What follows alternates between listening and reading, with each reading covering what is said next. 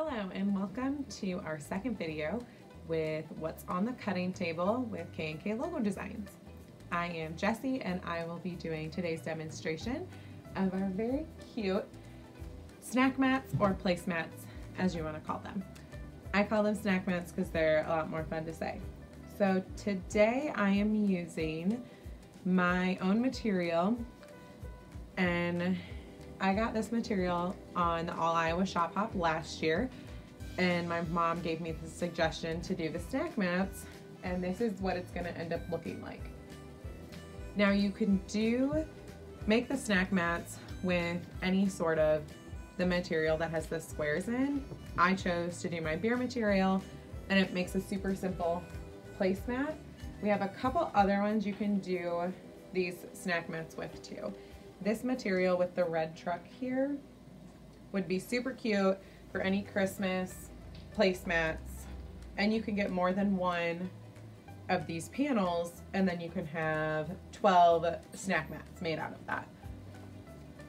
So there's one idea. If you have any of the grandkids and want to do kind of a fun snack mat or placemat for them at the kids' table, and you can wash these, so again, it's kid friendly. If they get food on them, you can wash them. You could do the puppies for their snack mats, and there is 8 of them on this panel. So you can get 8 matching snack mats. Or coordinating snack mats, I guess. And then the third one I have to show you guys today is the sheltering snowman. And again, you can get 2 of these panels, so you can get 12 snack mats out of him. And he'll make a really cute Christmas placemat for you.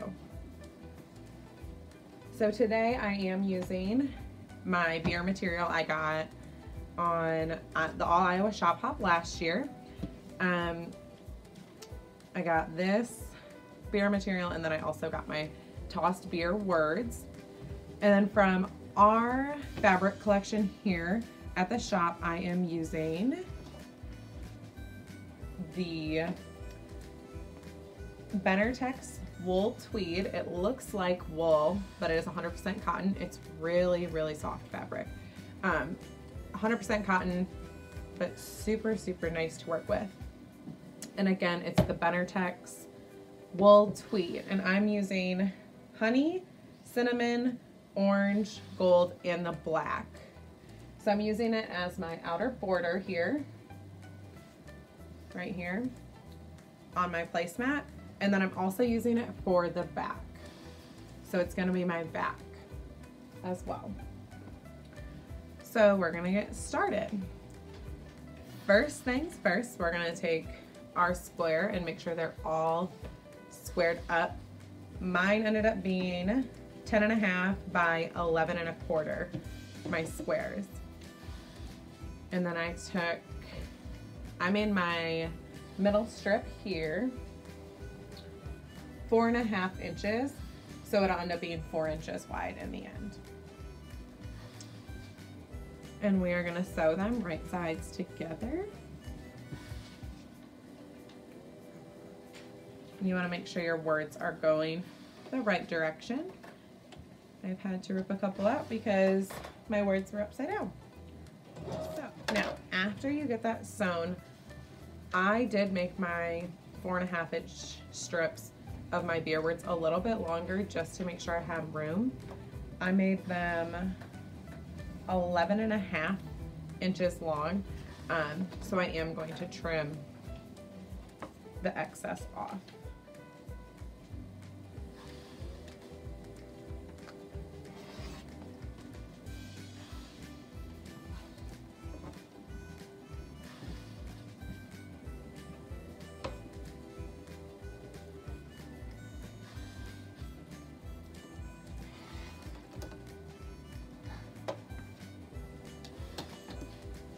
All right, so I trimmed my excess off, and I had it ironed, trimmed, and now I'm ready to start putting on my border. So I'm going to take, what I ended up doing was just taking 3 1.5 strips by the width of fabric, and I've been cutting them as I go so I don't have to waste any of my border fabric. So I'll show you kind of what I mean by that. I started by sewing on one side. So I sewed on my one side of a border, and then you see how I have all this fabric here. What's gonna happen is I'm gonna iron my seam, and then I'm gonna cut and then move this fabric to my other side, and then I will iron that seam, cut off the excess, and I'll have enough to do the bottom, and then I'll have to get a new strip to do my top. Once you get your seam ironed down, of course to the dark side, we are going to cut off the rest of that strip. So we're going to even it up, get it on our cutting table, and we're going to cut right there. So now we have the right length and an extra piece of fabric that we're going to take, and we are just going to line it up to the other side.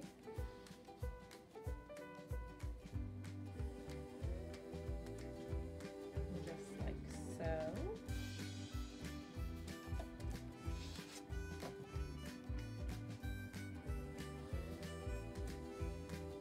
we go.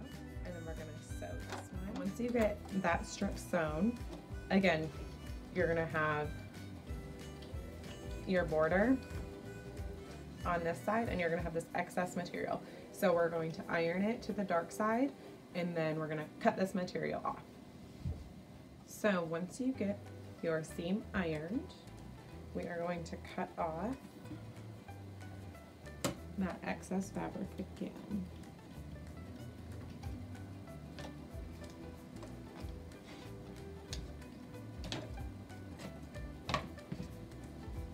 So then I'm going to sew this strip to the bottom of my snack mat, and I will have enough to make it to my bottom with a little bit of excess, but then I'll need that second strip to start going around on the top.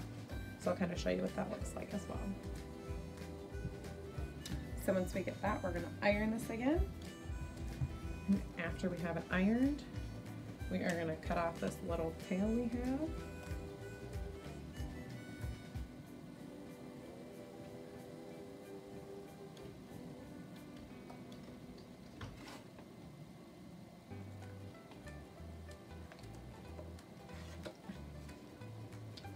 There we go. So we have 3 of our 4 sides done, and we're going to take our next strip and we'll line it up, and then we'll sew that top strip on. You'll iron it again, and then you will cut off the tail you have here. So then once we do that, we will get a snack mat with our border around it. So that is how it'll end up. Now I did a 1.5 inch border for my color here because we'll lose a 1/4 inch on each side, so it'll end up being a 1 inch border all the way around. So I have the 1.5 inch strips. Now when I did my 1.5 inch strips, I got 3 1.5 inch strips for 2 of my blocks. And I have, my blocks coordinate, so I have 8 total blocks, so 2 blocks will get the same border. So that's why I did 3 1.5 inch strips, 1.5 inch by the width of fabric. And that way I could get my block, both blocks covered with that coordinating color. So after our block top is finished, what we're gonna do is we're going to put batting on the inside, and we are going to take our back, our Benartex wool tweed black is going to be the back. So I'll kind of show you what that's going to look like.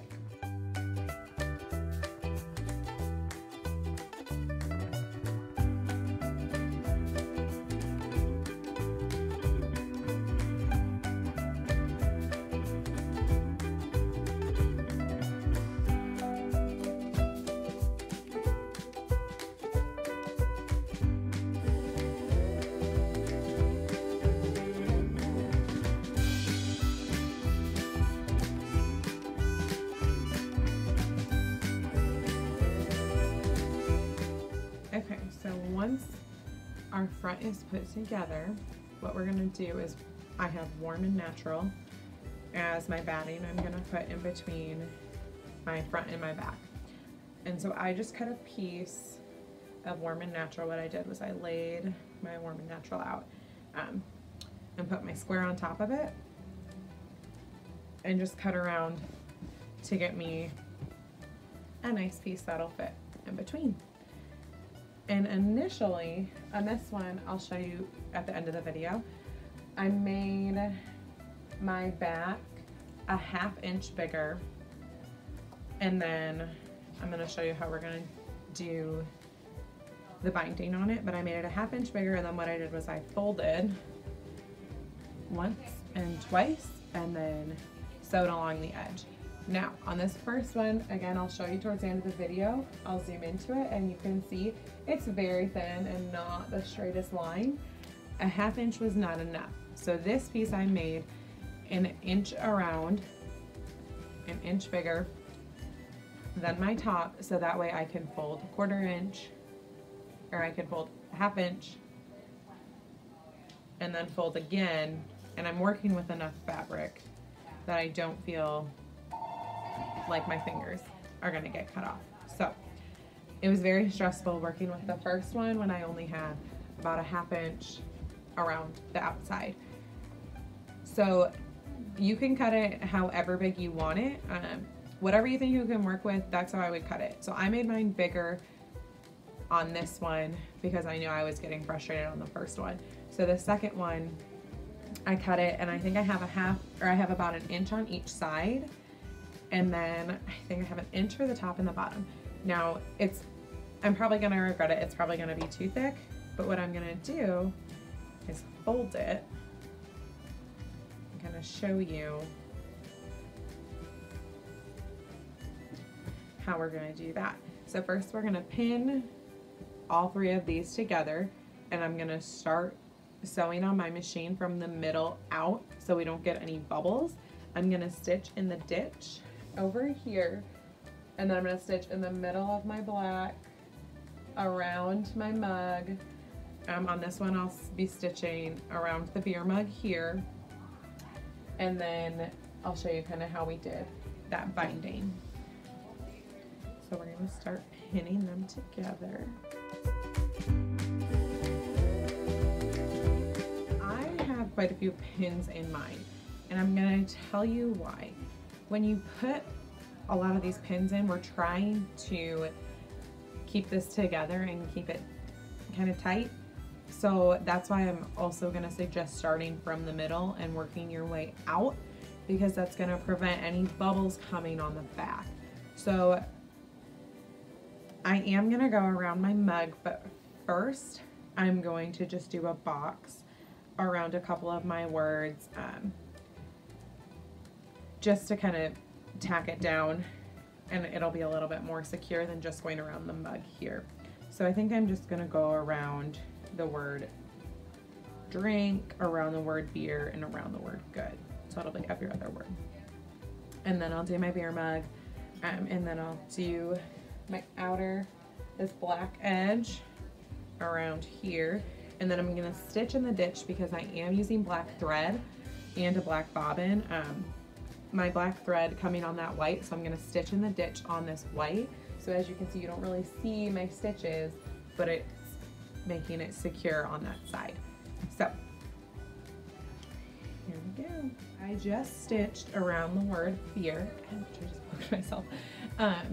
So that's in the middle of my square. So I just stitched around that word, and then I'm gonna stitch around good next, and then I'm gonna come up and do drink, and then I'm gonna do the mug.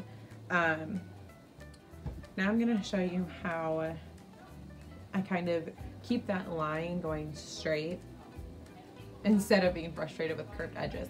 Again, I'm just boxing it. So I'm gonna put my presser foot down. I'm gonna put my needle down to start.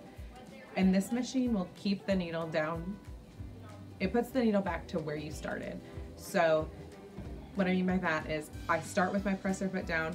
When I end my last stitch, my needle will still be in my fabric. So I'll kind of show you. So I'm gonna go up, and I'm gonna stop. My needle is still down, but I'm gonna pull my presser foot up, and I'm just gonna turn my fabric. And then I'm gonna put my presser foot back down, and my needle's still in my fabric. And now I'm just going a different direction, but I don't have to worry about lining it up, making sure I'm still on the right line. And again, we're gonna do it when we come to this point. We'll stop, presser foot up, my needle's still down, presser foot back down, and then one last time, presser foot up, the needle's still down. Just a pin. And again, presser foot down, and we'll finish off our last square.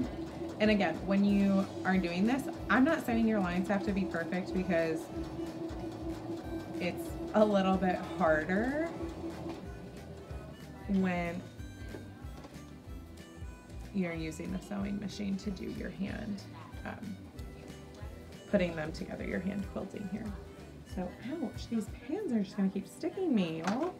Okay, so here I went around good, and then I'll show you what the back kind of looks like. You may not be able to see it, but I'll show you at the end. So I just have 2 squares around the words. So now I'm gonna go around drink, and I'm gonna go around my mug, and then do my square, stitch of the ditch, and then I'll do the binding and show you how I do that. Okay, so I'm gonna kind of show you what I did here. So as you can see, I came right here on the outside, and I came around my word, every other word, and then I did my stitching on the black around the outside, and then over on the white I did stitch in the ditch up here, down this side, and right here. I didn't do this side because I already have that middle stitch there. So now we're going to try the binding. Okay, so for the binding, what I'm gonna do is I'm actually gonna press this down to create almost a seam, and you can even do it with your thumbnail in a little bit. And we're gonna start here, and we're gonna sew right along this edge all the way down, and then when I do a corner, I will show you the corner, and then you can do it all the way around, and that'll get you that nice binding look without having to hand stitch the binding, which is perfect, just what we want. Sewed all the way, made my stitch come all the way to the end, and what I'm gonna do next is show you how I'm gonna kind of throw the corner in there. So I'm gonna turn it, and since I'm folding this side twice, I'm gonna fold, and this is just gonna work my corner. And so I'm gonna do my half a fold, and then a full fold, and I've got a nice little corner made. So that's how you can do it, or you can work your corner in however you want. Sometimes it's trial and error to figure out how to work the corners in. So once you sew all the way around, work your corners in, you get your final placemat or final snack mat, and you can just keep repeating until you have your whole set. Again, I had used my All Iowa Shop Hop fabric that I got last year, finally found a project for it, and I used the Benartex wool tweed colors for my border and for my back. It's 100% cotton fabric, looks like a wool, it's really cute, and I used the honey the cinnamon, orange, the gold, and then the back I used the black. In the comments, I will be putting a link to our website, or in the description I'll put a link to our website so you can check out that Benartex wool tweed on our website. And then I'll also be putting how much fabric I used and what I cut and everything like that also in the description, so if you want to give it a try. That is what is on the cutting table at K&K Logo Designs this week.